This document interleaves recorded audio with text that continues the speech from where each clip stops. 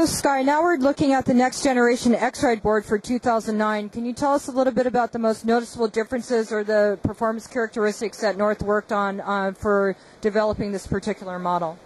Yeah, well, this is the X-Ride. It comes in a 129, a 135, and a 141, so 3 different sizes of that.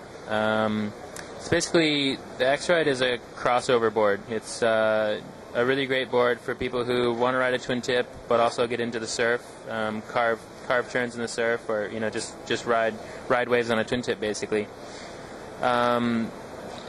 This fins here are swept back, so it gives you a little bit of extra grip, which makes it really good for carving. It holds really well through a turn, and it's also really easy to load up for a jump because you have a lot of fins to push off of. It's also got rounded rails and concave, which just makes it feel really smooth. It's sort of got a little bit of a surfy feel and a pretty curvy, sort of roundish outline. So yeah, it carves really well and is easy to load up for a jump, basically. So if I'm the type of rider that lives at the ocean and has waves but also enjoys freestyle, what would you recommend? Would I prefer perhaps the X-Ride boards, or would I prefer maybe one of the pro models of the Jaime Pro?